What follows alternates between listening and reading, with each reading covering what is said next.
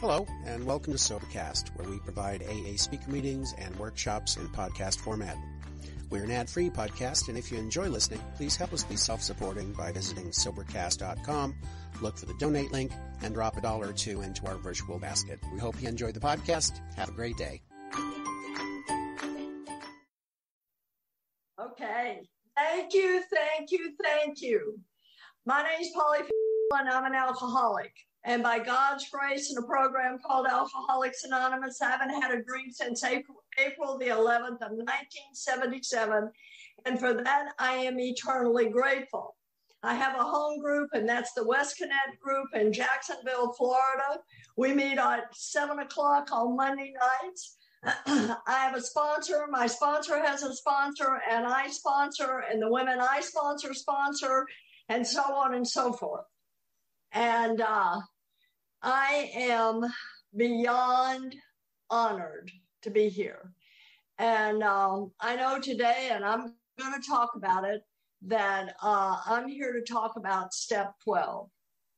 But there is no way that I can even say anything without talking about how important the people are in Bellingham, Washington, Birch Bay, Washington, all the towns surrounding Bellingham, how important those people are to me.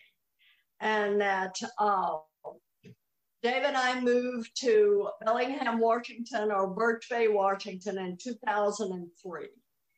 And I can't remember what the dates are, but I'm sure that Eileen and Don and Bob and Mary Jo will, because we were all the first ones that we resurrected the Mt Baker Roundup.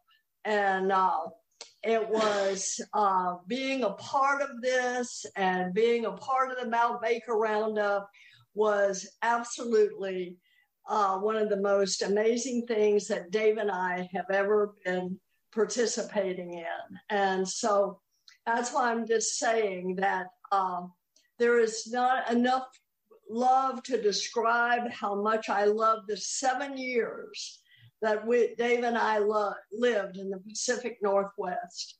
I absolutely loved it. Being here on this conference is an honor, just an absolute honor. And the only thing that's that I'm sad about is that I should be there. That was the big deal. We were going to be there. And it was like a trip in a lifetime for Dave and I. We were heading back to Bellingham, and we were going to stay for about 10 days and, you know, visit all the people we love in Bellingham, Washington, and the surrounding areas. And we didn't get to do that.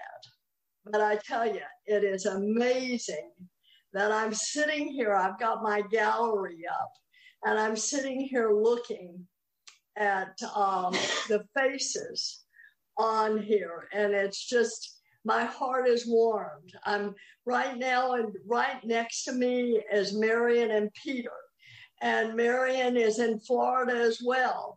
And here I end up coming to Bellingham, Washington after we had met, you know, some years ago, and then she moved to Florida, and we moved to Florida, and now we're in Florida. And, you know, how does God arrange all this stuff? How does all this happen? And it's just like I'm looking at the people that I have the privilege of sponsoring and that are on here. I mean, how does this happen? How does somebody like me get to have something like this happen? And I just can't tell you, those of you who are living there in the Pacific Northwest, and I see the tears coming out of Miriam because I know she misses it too. And you miss it. And I've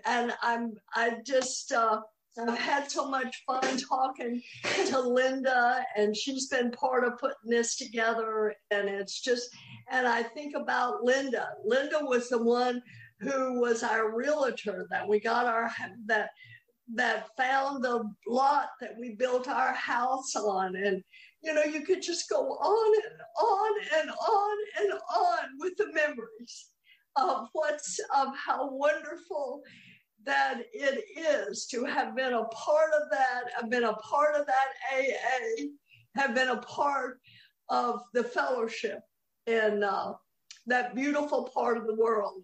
And I don't know if Marty's still on, but my God, I loved running up to Canada and doing all of the stuff that I got to do in Canada because it was just close.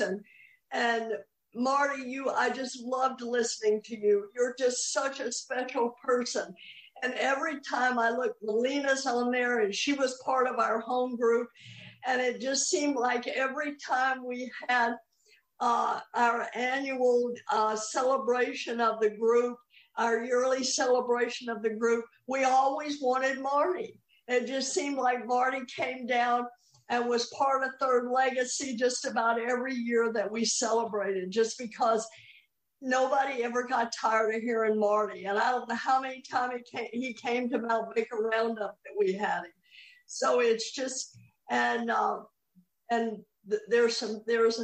a couple of people on here that we just got through doing a step study with Marty, which was one of the most amazing step studies I've ever done in the rooms of Alcoholics Anonymous. So anyway, I just can't get over the memories of being here, and Linda and Don and Eileen. Just thank you so much for allowing me to be a part of Mt Baker and being able to be here. And I'd love to be in that crowded room with us all huddled up together. And we always had more chairs in there than the room was supposed to hold. But we just did it anyway, because it was just, you just didn't want to turn anybody away. And my gosh, there was the thing that we always said, there was just room for one more. And so anyway, thank you for having me here. And I feel so honored that I have been able to be on this conference with the people I've been on the conference with. I got to listen to Carla start us off, and I know what an amazing woman Carla is. I get the opportunity to share with her. I even get to be on a concept workshop of where she's leading. And I just love the person that she is. And I'm so grateful that I get to know her. And Ivor, I hadn't ever met before, but I feel so blessed that I got to hear you. And Georgia, you're just precious. And I've been able to, I even got to host her in Jacksonville, Florida for the Unity Roundup when we had her in Florida. I was thinking it was Florida State. So it was so fun to pick her up and take her around and be her hostess. And I just love you, Georgia. Anytime I get to be able to be a part of you. And Larcene and Steve, I did not get to hear yesterday because I had someplace else I had to be. But Larcene, I have known Larcene since just about I moved to Southern California when we started Woman to Woman so many years ago. I don't even know what year that was, Larcene, but I know by now it's got to be way over 30 years ago. I mean, it was just a long time ago. And I just think about how we got to work together and how we got to share all those years together and how special you and Butch have always been in Dave's and my life. And it's just been so special. And Steve Lee, I'm telling you, I love you. Thanks to Connie, she sends me a meditation every day, so I get to share in Steve and Connie's life, and being so grateful that all these years we've been able to be together and to do things in Alcoholics Anonymous. And Darren, oh my God, I get to know these people, and I get to know them up close and personal, and they're all the way in Sydney, Australia. How do you do that? It's just, those are the kind of, it's just Alcoholics Anonymous. It's Alcoholics Anonymous. Here we are. I'm always kidding about my Aussies and how we get to be with each other. We're people who normally would not mix, but all of us just get together in Alcoholics Anonymous and we speak the same language. We all speak the same language. And Hilda, oh my gosh, Hilda, it was just so wonderful to hear you. I always laugh when I hear Hilda speak. Always have a laugh when I hear her. You are absolutely marvelous. I'm so happy I got to see you in March when Paula and I were in Southern California. I'm so happy that I got to see you and be able to talk to you personally. And now I get to see you on Zoom. And my favorite conference in the world, the Mt Baker Roundup, and being able to be a part of this. And Marty, there's not enough words to say about you, sweetheart. I already said a lot, but we've been friends for a long, long time. And it's just so wonderful that we still get to share that friendship. And again, I'm looking around and I just see these faces, and it's just thank you. Thank you for the opportunity of being at the Mt Baker Roundup and being able to just resurrect some amazing memories. Thank you so much. As Darren said earlier, his job was 6 and 7. Well, my job is 12. I'm here to talk about step 12. And I'm so honored that I get to talk about step 12. And what I'm going to do is I'm going to read 2 paragraphs. I'm going to read some other stuff too as I do step 12, because I just think the big book has the greatest stuff about step 12. And I'm going to read the first paragraph in the big book, and I'm going to read the first paragraph in the 12 and 12, because I think that says it all about step 12. And one of the things that I want to talk about is when I read about when I'm doing this is I want to talk about the three things about step 12, because the first thing is I'm having had a spiritual awakening, and having had a spiritual awakening is that I have worked the other 11 steps in the program of Alcoholics Anonymous. And I'm so grateful that I came into these rooms in 1977. I came into the rooms of Alcoholics Anonymous, and I had been court committed to treatment. And one of the things that I know today is that God works in my life without my permission. God continues to work in my life without my permission, because I ended up going to detox twice.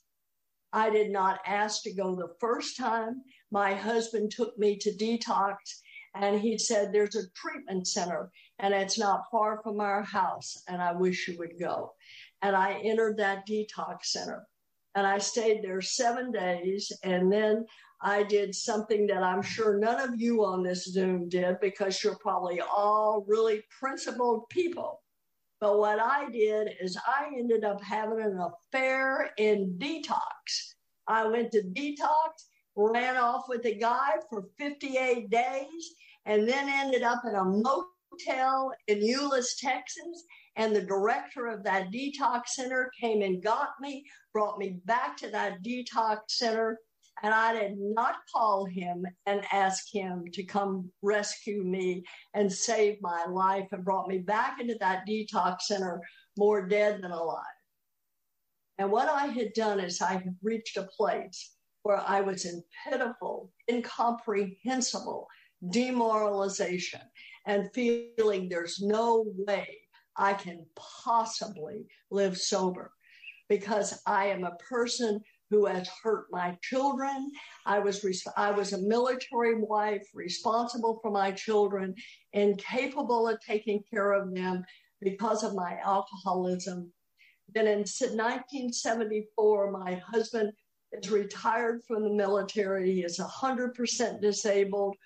He has congestive heart failure as a result of Agent Orange, and his heart is so enlarged that he can hardly walk across the floor and he can hardly take a breath. And he is about 80% bedridden, and I am supposed to be his caretaker, and I can't do it. I am not capable of doing it.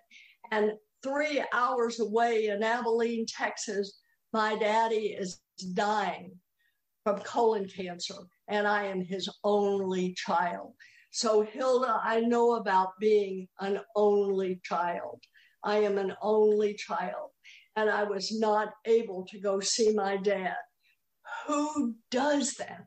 What kind of an evil person cannot take care of her children, cannot take care of her husband who is so sick and cannot see her father and runs off with a guy in detox? What kind of a person does that? And also being raised Southern Baptist and feeling that God is going to punish you and you're going to burn in hell, I felt no hope. And what I did is I ended up getting a bottle of scotch and a bottle of Valium. And on April the 8th of 1977, I was pronounced dead on arrival in a hospital in Bedford, Texas, because a friend of mine decided to get in her car and drive to see if she could find me. And she found me in a motel and called the ambulance, and I was taken to this hospital. None of those times did I ask for help. And after I had tried that little suicide attempt in 1977, which is no different than 2020, I got the attention of the authorities and I got carted off to a psychiatric hospital for 72 hours, which was enough time for my husband to obtain a court order from a Fort Worth judge that I was a detriment to myself and others, and I'm court committed to treatment.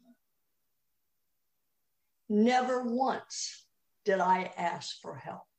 I did not ask to go to that detox the first time. I did not ask my girlfriend to come looking for me. And I certainly didn't ask my husband to court commit me to treatment. In fact, I was furious. And all of those things has been God working in my life without my permission. And I'll tell you, God still today knows what I need better than I know what I need for me, and continues to work in my life. And I'm so grateful. And in that treatment center, I got introduced. I had been introduced to AA, but nothing like I had been introduced to that treatment center. And one of the things that happened in that treatment center is they started taking us to AA meetings. They would have people come into the treatment center and get us and take us to AA meetings.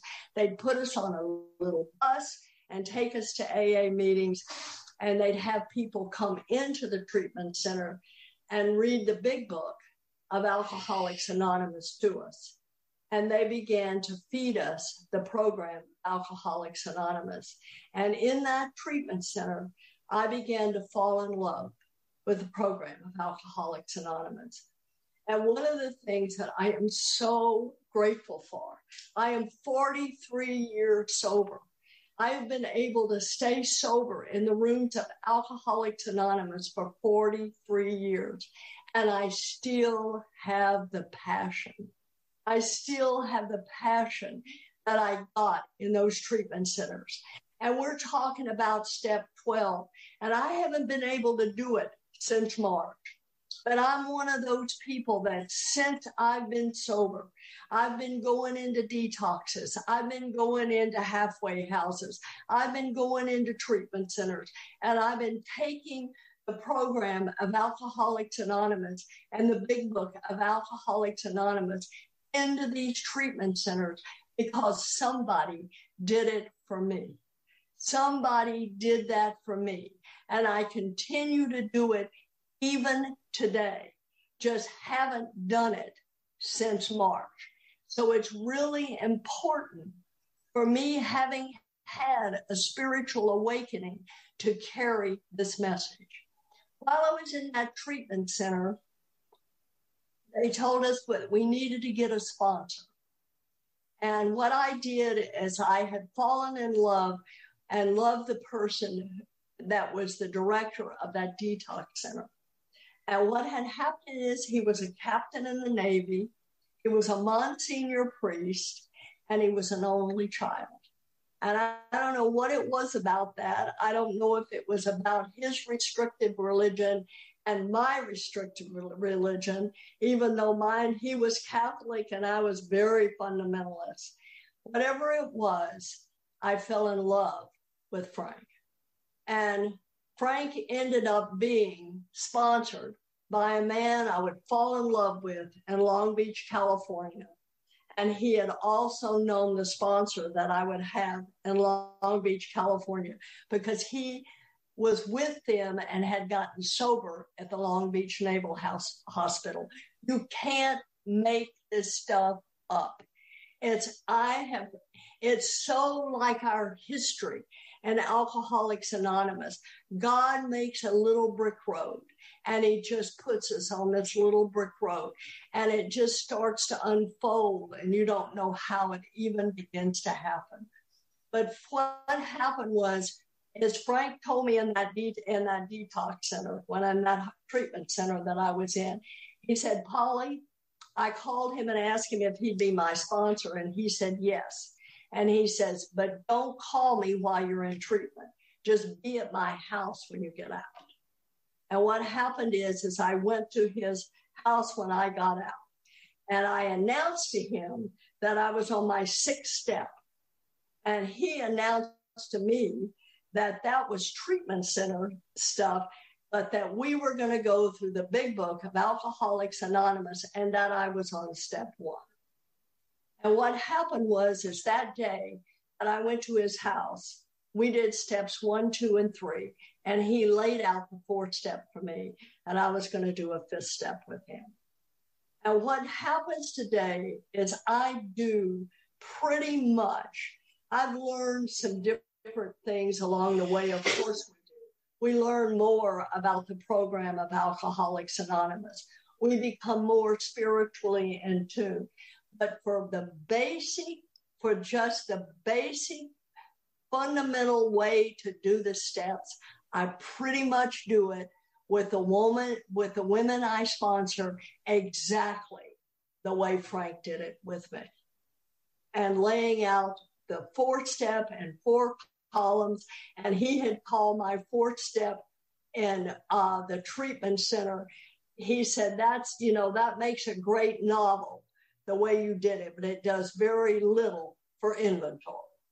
And so what happened is I still do it pretty much the same way, because it's exactly as it's laid out in the big book of Alcoholics Anonymous. And of course, we learn stuff. We stay around AA long enough, and we go to workshops, and we learn other things. But the basic fundamental way that I do that is exactly the way I did it then. And Frank began to take me through the steps of Alcoholics Anonymous. And what happened is, as a result, I started to have a spiritual awakening. And as a result of that spiritual awakening, what I began to do is we tried to carry this message to alcoholics. And what happened was, as soon as I got there, that day that I showed up at his house, the day I got out of treatment, after he gave me the directions we did 1, 2, and 3, and then he gave me the directions for my 4th step to write, he looked at me and he said, you have a car. And he says, you will be going to the detox center and you will be picking up the women and taking them to AA meetings. So what happened is I got out of that treatment center after 6 weeks. It was a 28-day treatment center, but I was invited to stay 2 more weeks. Some of us are sicker than others. And what happened was at 6 weeks of sobriety, coming that day out of treatment, I was instructed to do a 12-step. And what happened, I was doing a 12-step with 6 weeks of sobriety. And had I come into AA that day and had a car, he would have had me doing that as well. So what happens is, as far as sometime doing things for other alcoholics and the 12th step, we do right away. And what happened is I started doing the 12th step as soon as I got out of treatment. And I started picking up women at the detox center and 2 treatment centers. And I started taking them to meetings of Alcoholics Anonymous. What happened as a result of staying sober, and what happened was I was in the rooms of Alcoholics Anonymous just for a few weeks. 2 weeks later, after we had done that, I did my 5th step with Frank. And what happened was he then gave me the instructions on as soon as I finished my 5th step, he told me that I was going to make an amends to my boys and that all of the things that I had to do to make amends, I was going to make amends to my husband, what I was going to do with my father that I hadn't been. I didn't have a big list of amends, but the amends I had were very difficult because my children were very angry and my parents were very scared and my husband I hadn't been able to take care of. So I had, he told me I was going to do these things. And then after I finished doing those, I said, well, someone asked me to sponsor them. I said, when do I get to sponsor them? And he gave me the answer that I give all the women I sponsor. It's the same answer. And he said, just stay a step ahead. And what I did is I began to sponsor right away. And what I did by doing that, it kept me so involved in Alcoholics Anonymous. And so wanting to do my steps and wanting to get through it, because here I had this sponsee. And what's so wonderful is during this pandemic, I have got to do one of these talks with her. And she was the very first person I ever sponsored. I never had enough sense to sponsor her. The only good thing is that Frank was guiding me all the way with Jessica. And Jessica has just a short little amount of sobriety from me. We have almost the exact sobriety. She was only a child. She was 19 years old. So it was like, oh my God, I just had this kid in tow with me everywhere I went. And what happened was we began, without even knowing what we were really doing, we began to do step 12 because we started carrying this message. And we both started talking, and everybody in Texas, you speak all the time. Doesn't matter how much sobriety you have, you're always talking somewhere at these little meetings. And we started right away carrying the message. And sometimes I hadn't even gotten to where I needed to be to keep carrying the message. And one of the things that Frank used to say is we've got to get out there and do it. What did Bob and Bill do? They got out there and they carried the message. And what we did is we carried the message. Now, I do a lot of things differently today because I've got a little bit of sobriety behind me. But what I feel so grateful for is nobody had me wait. You just get out there and you start doing it.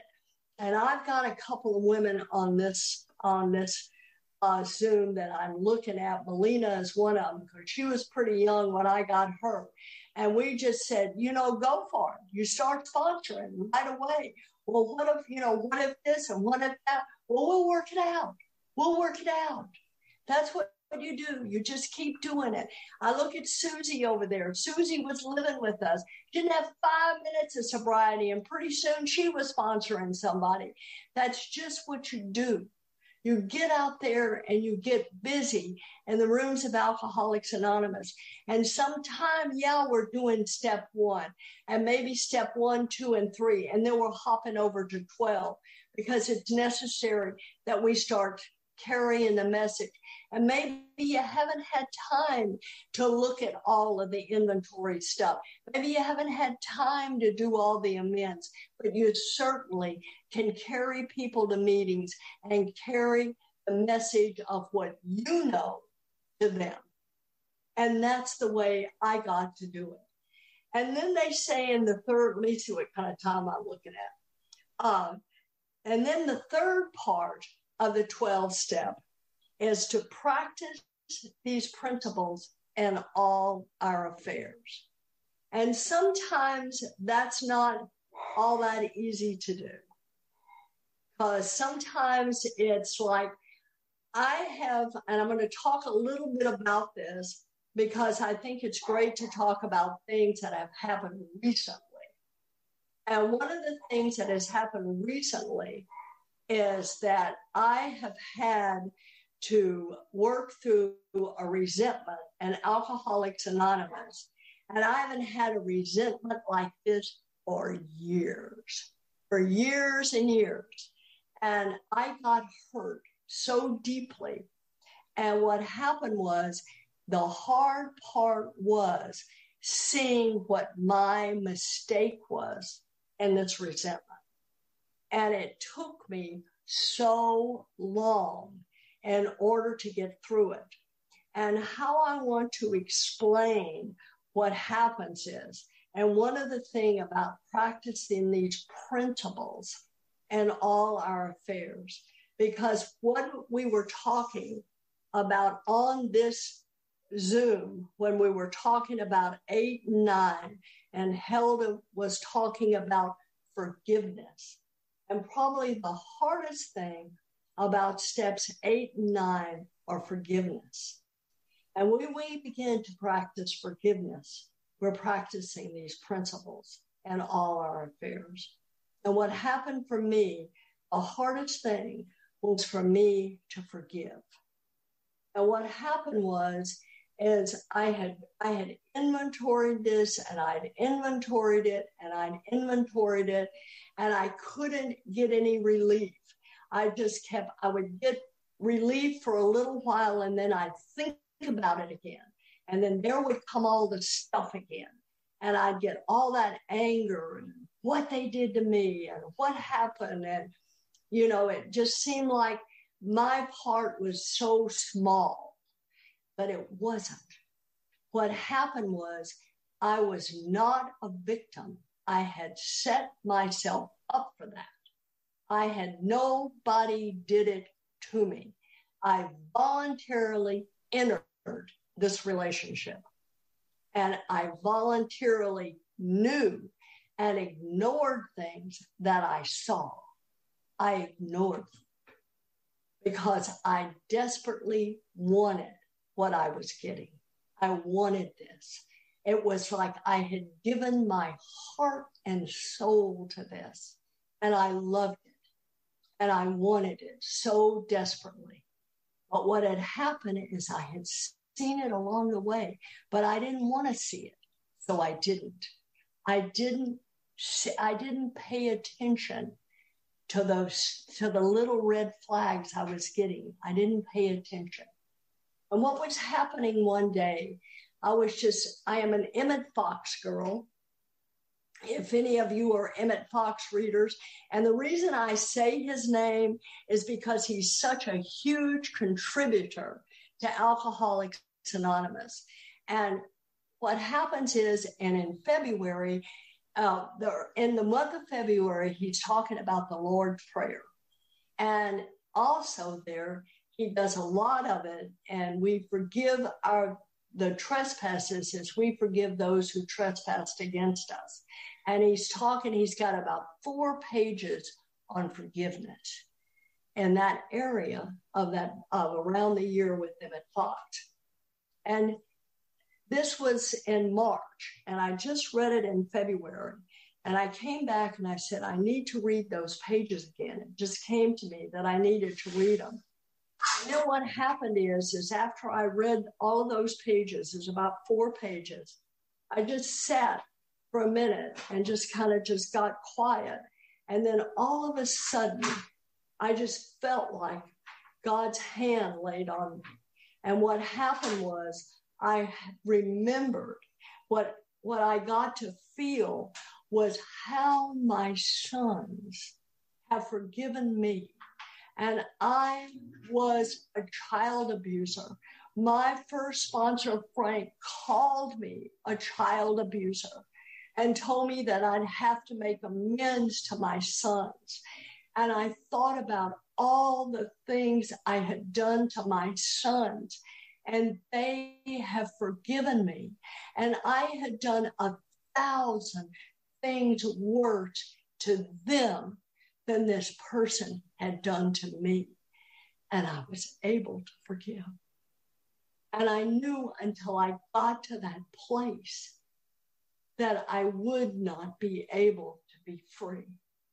And when I talk about working these principles in all my affairs, I have to remember that an amazing principle is forgiveness.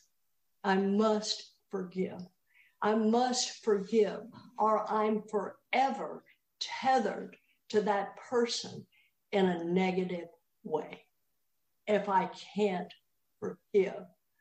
And that I had been a person who would have never, ever done that had I not been so sick and had I not had the disease of alcoholism. And because of that, I have been forgiven. And I've been able to practice these principles in all our affairs. And let me see how many minutes I've got left. Okay, I have about 10 minutes left. And what I want to do here is I want to talk about, I'm going to start, let's start with the promises in the big book of Alcoholics Anonymous. I'm going to read from both books. I am a 12 and 12 girl too. I know that a lot of people are 12 and 12 people, but I love both books. In fact, I love a lot of our literature. I use the language of the heart. I use the 12 and 12. I use the big book. And of course, my main guy is the big book. I mean, that's the main guy. But I use all the others just as well. Practical experience shows that nothing will so much ensure immunity from drinking as intensive work with other alcoholics. I sponsor a lot of women. I am in service in the rooms of Alcoholics Anonymous, and I don't do this for any other reason. And when I'm working with another alcoholic, I feel fabulous. And when I'm going to a detox center, when I have the privilege of traveling to a conference, whenever I get to be of service, it does something inside of me. It is an antidote for depression. Today, I'm grateful I'm a person who has depression, because if I didn't have depression, I thank God every day, because if I didn't have depression, I wouldn't work so hard in the rooms of Alcoholics Anonymous. And I do that because the more I do, the better I feel. And when I'm working with another alcoholic woman, that's what puts the smile on my face and the kick in my step. I love to hear when that things can be so hard. And when you get to the other side, there's nothing that makes you feel better than to see the miracle and watch God work in their life and to get to be a part of that. to get to be a part of that, or sit at a detox center and tell a new girl about Alcoholics Anonymous and watch the lights come on. There isn't anything like it. There's nothing like it. I feel like it makes me feel so good. It energizes me. When I'm dead tired, it energizes me. It works when other activities fail. This is our 12th suggestion. Carry this message to other alcoholics. You can help when no one else can. You can secure their confidence when others fail. Remember, they are very ill. The promise, life will take on a new meaning. To watch people recover, to see them help others, to watch loneliness vanish, to see a fellowship grow up about you, to have a host of friends. This is an experience you must not miss. You know you will not want to miss it.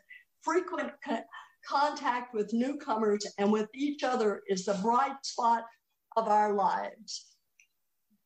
Another one is never avoid these responsibilities, but be sure you are doing the right thing. If you assume them, helping others is the foundation stone of your recovery. It is what we can do. I was told at a meeting by my sponsor, if you have 5 minutes of sobriety, share that 5 minutes with the person who has none. We can share immediately. And I had a sponsor named Dottie Harris that I had for 33 years after I had Frank. And I have Rena today. And all three of my sponsors are big, big in service. They're the women who are out there doing it. And they're working in this program as hard as if they were a newcomer. And I need to, because I really, truly believe that I have a progressive illness. And the longer I'm sober, the closer I get to a drink, because my disease is progressing whether I'm drinking or not.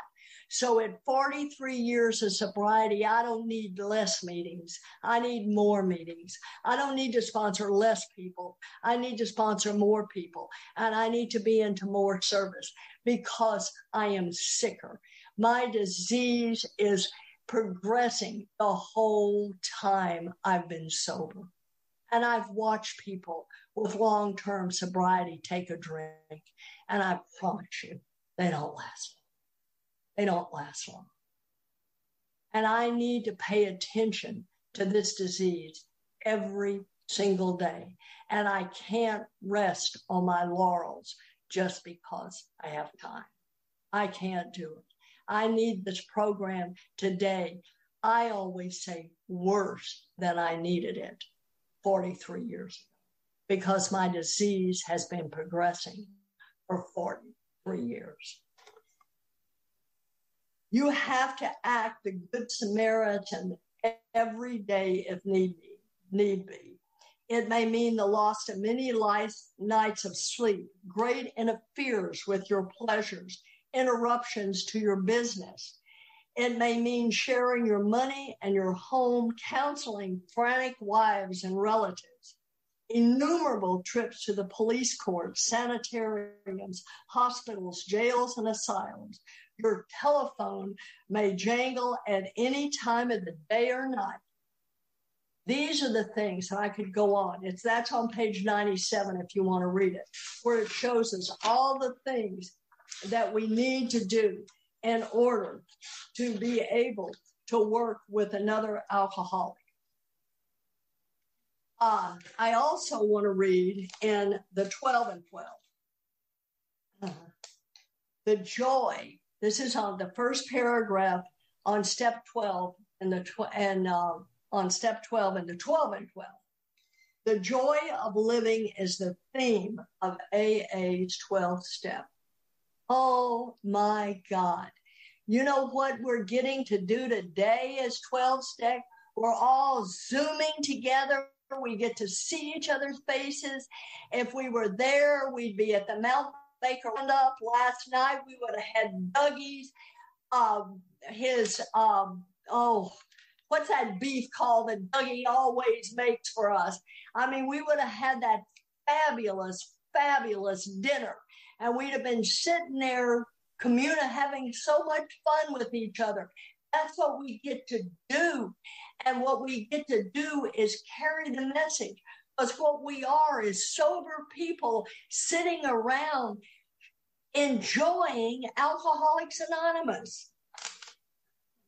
Here we experience a kind of giving that asks no reward. Here we begin to practice all 12 steps of the program in our daily lives so that we and those about us may find emotional sobriety. Oh my God, there is no step we have that works on emotional sobriety better than the 12th step, because emotional sobriety, the more we help others, the more emotionally sober we are. When the 12th step is seen in its full implication, it is really talking about the kind of love that has no price tag on it.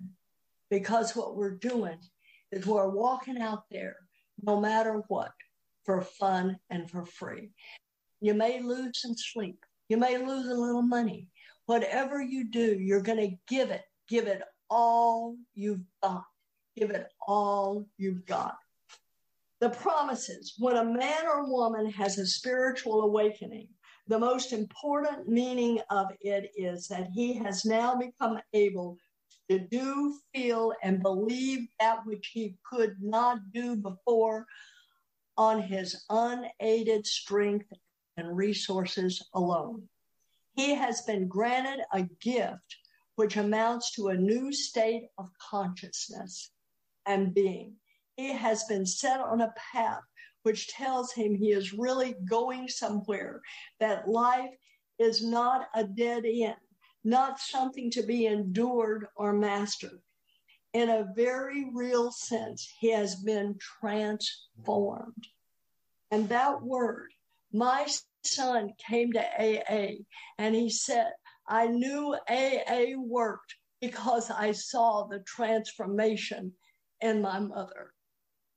We transform here. We become different people. Because he has laid hold of a source of strength, which in one way or another he had hitherto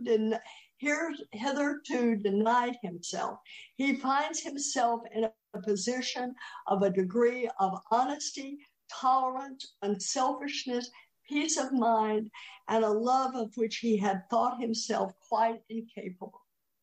When he has received is a free gift, and yet usually, at least in some small part, he has made himself ready to receive it.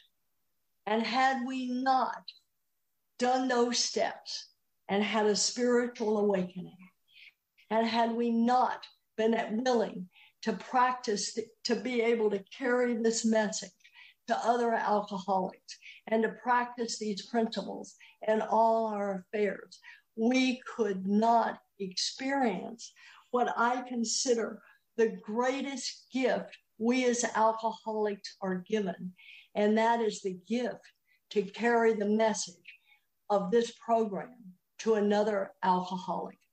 And I am so grateful. When I came into the rooms of Alcoholics Anonymous, I had a husband who I could not take care of. He was 100% disabled from the military.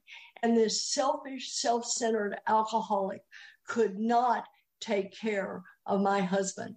I was incapable of that. And because of a program called Alcoholics Anonymous, my husband Dave got sick 5 years ago. And because of that transformation, I can be his 24/7 caregiver. And I don't have to, and it's not a chore, it's not a job, it's a privilege. I never could take care of my own kids, but God has given me 5 grandchildren. And what happened is my second sponsor, Dottie, used to say she had a beautiful relationship with God. And she said, God gives us the opportunity to repeat for correction. He gives us do-overs. And by God's grace in this program, I've been given the opportunity to do some do-overs and be able to have a life today, and have been given the gift of being able to carry this message and to be able to put this 12-step not only in helping another alcoholic, but being able to help my grandchildren, take care of my husband, be able to carry this message to anybody who wants it, and to be able to have the blessing, and as the book calls it, the gift of sobriety, and the gift of wanting to share this gift with another alcoholic. Thank you.